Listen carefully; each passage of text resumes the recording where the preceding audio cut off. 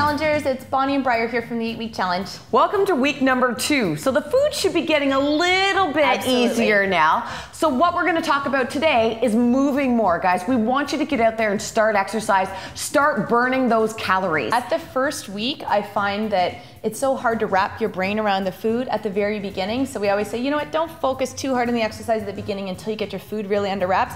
Now you got your food under wraps, now it's time to hit it hard. Exactly. So we want to be doing cardiovascular exercise as well as resistance training. Now again, there's exercise programs in your manual that you can absolutely follow, as well as on your My Challenge page that you can follow, or you can always hire a personal trainer out there, guys. There's lots of ways to exercise.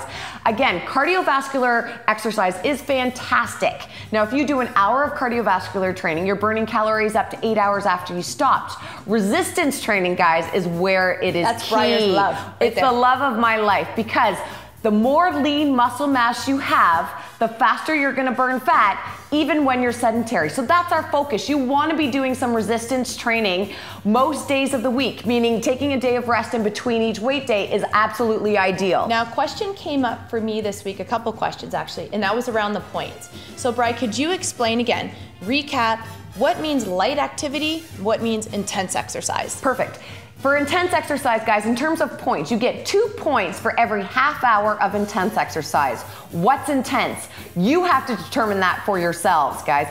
With intent, you want to make sure that you are feeling exerted, that you are actually burning off those calories. So you may not be able to have a normal conversation like Bonnie and I right now, because you're going to be winded. In terms of light exercise, you get 1 point for every half hour of light exercise, which could be just a leisurely walk around your neighborhood. Maybe you're taking your dog for a walk. Maybe you're doing a light yoga class. Again, this is on your own onus, guys, that you have to determine what is light and what is intense for you individually. What we're asking for is you just start moving. Have a great week, guys. We'll see you next week.